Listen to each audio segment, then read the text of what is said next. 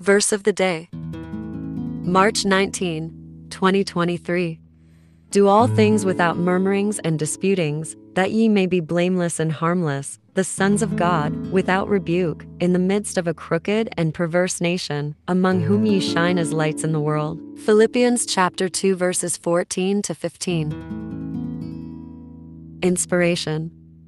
Complaining and grumbling is a serious offense from God's point of view. The Israelites were guilty of this in the wilderness wanderings, when, despite God's daily provision and leading, they murmured in their tents. Lack of thankfulness will dim our lights and hurt our witness to the dark, lost world around us. We are made the light of the world. It is our mission to shine out His righteousness in the midst of an unrighteous society.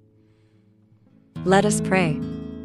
Forgive us, O Lord, for our grumblings. Let us be made aware of all you have done for us, and continue to do for us each day, and make us thankful of heart. By your grace, let us shine the light of Christ in a crooked, perverse nation that has turned its back on you. Let men see our good works and glorify our Father in heaven. Amen.